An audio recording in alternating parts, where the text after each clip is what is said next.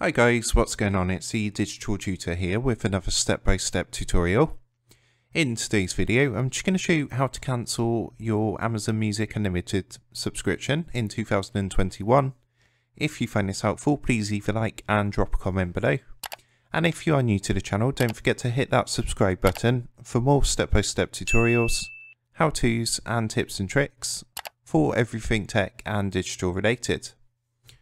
So to do this, the first thing you're going to want to do is come across to amazon.com or .co.uk or whichever part of the world you're in, and just go ahead and log into your account. And then once you're logged in, what you're going to want to do is come to the top right hand corner, and if you actually hover over your name here, it's going to bring up a little drop down box, and what you're going to want to do is come down to where it says memberships and subscriptions and just go ahead and give that a click. So what this is going to do is going to take you to all your subscriptions for Amazon. So if you've got things like Amazon Prime, Amazon Audible, music, etc., it's all going to be here. And to cancel Music Unlimited is actually really simple. All you need to do is locate it on this page. So you can see it's this one here, the second one down. And to cancel it, all you need to do is, if you go to the far right, you'll see a button there which should say cancel subscription.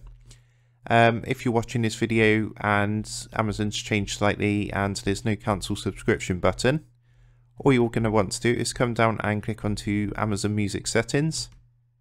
And then what you're going to want to do is just scroll down, and you should see here where it says subscription renewal.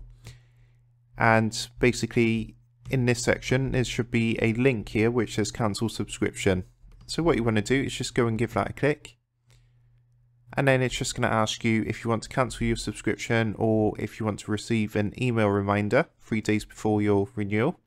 So Amazon's going to try and keep you signed up to the service, but all you want to do is just go ahead and click on to cancel subscription, and then it's just going to ask you for a little bit of feedback. You don't have to do this, and if you don't want to, you can just click the blue link underneath which says no, I don't want to provide feedback.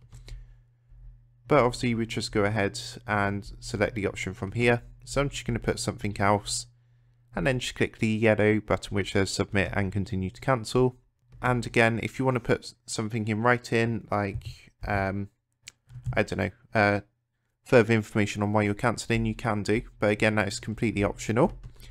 And once again you would just come down and click onto the yellow continue to cancel box, and then it's just going to come up with another quick confirmation. Again, as I say, they're going to try and keep you signed up to the service, but if you're happy and you still want to go ahead, just come down and click onto confirm cancellation down here. And you'll see what's going to happen. That's actually taken effect, because if I scroll down now, and it actually says on the 20th of December 2021, your unlimited subscription will not continue. And there is a box underneath which I can click if I do change my mind and I do actually want to continue with my subscription.